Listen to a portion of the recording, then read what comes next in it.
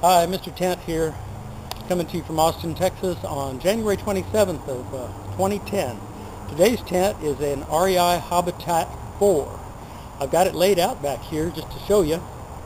It consists of 4 poles that crisscross in the center to form a little rectangle, a square actually. Then each pole will come,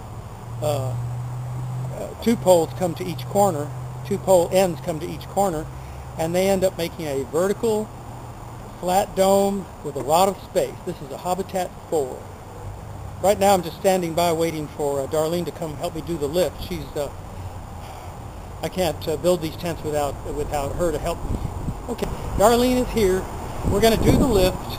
We're going to start with this corner, then we're going to come to this corner and put the poles in, then she's going to work her way around.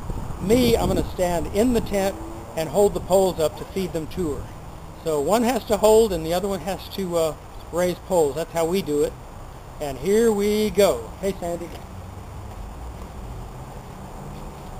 That's why you have the door open. Here we go.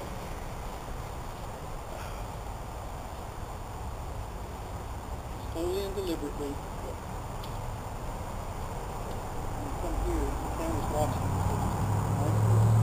Make sure to show how it's done. Camera's on.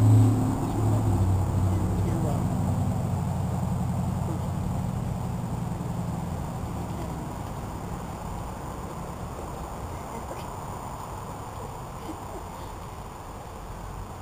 So much fun. Okay, next one. There, we're halfway there.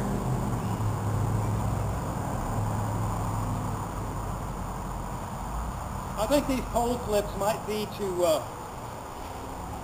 so that it won't slip out. Can you see the size of this? I'm going to run around the back.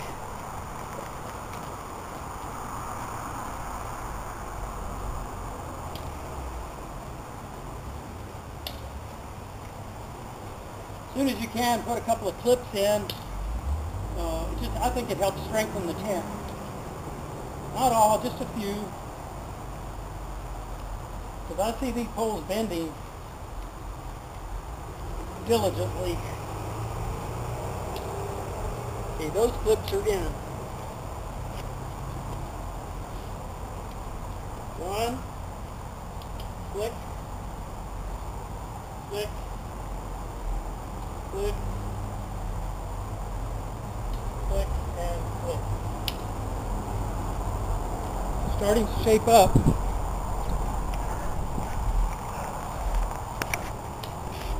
Let's see what we've got. Let me just pan up so you can see how big this thing is. This Hobitat 4, I'm about 5'11". I think it's got stand-up headroom. Yes, I have stand-up headroom in a Hobitat 4. I think this is a huge tent. I'm going to pan the camera around just so you can get a look at this tent. Stand in for size. If you get close, just for size. We're just going to kind of pan around like this. We're on the tripod, but there you are. Can you see that? It's at least 6 feet high. I'm going to take a measurement in a minute. Let me just go around so you can see. Here's the back windows that probably open up. I opened up this side window. We're looking at the back of the tent, and a lot of mesh and a lot of ventilation. Now, the fly comes next. I just wanted to give you a quick look at the tent and how she looks. What do you think? I think it's so crisp. Doesn't it have that new tent smell? I wish you could be here.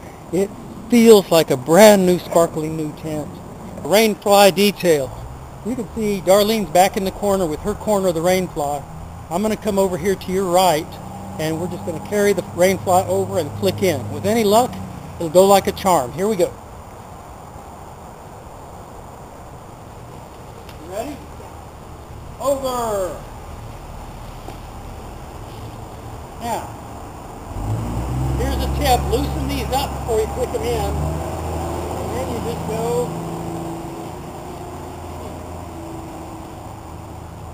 click. You can always cinch them up later. Like for example, you see this pole showing over here, I'm going to go fix that now. Probably needs to come this way a little bit.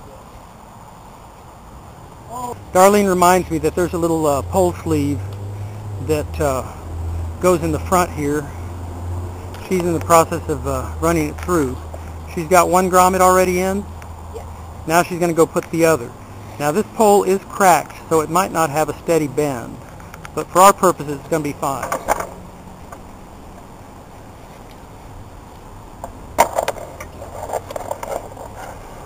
What do you think? Does that look about right, or should you pull it down a little bit more, or what? Okay. Essentially, we're trying to create a little overhang over the tent. Thoughts? I think I'd like to keep this tent. You don't want to sell it? No. Okay. Okay, cut. How many tents do you want to keep? Can I keep all my tents? How many tents do I have now? I think 100. Okay, I got to sell some tents. Okay.